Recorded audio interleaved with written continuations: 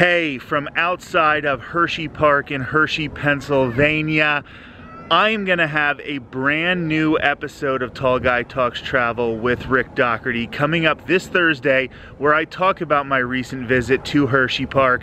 We talk about the rides, some of the food, a lot of the experiences. We'll even talk about the fact that it actually snowed a little bit, just a little bit at the beginning of the day.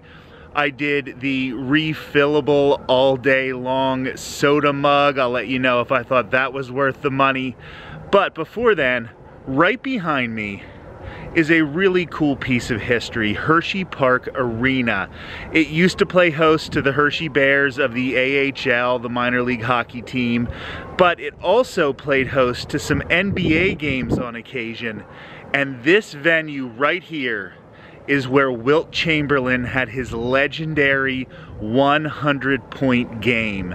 That is still a record in the NBA to this day, and it happened right behind me here at Hersheypark Arena in Hershey, Pennsylvania.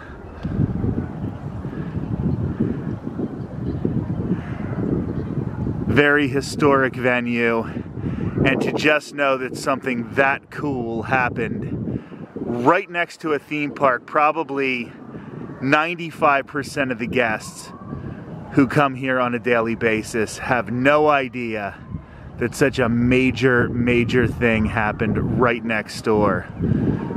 I will talk to you this Thursday, another brand new episode of Tall Guy Talks Travel with Rick Doherty. Have a great day.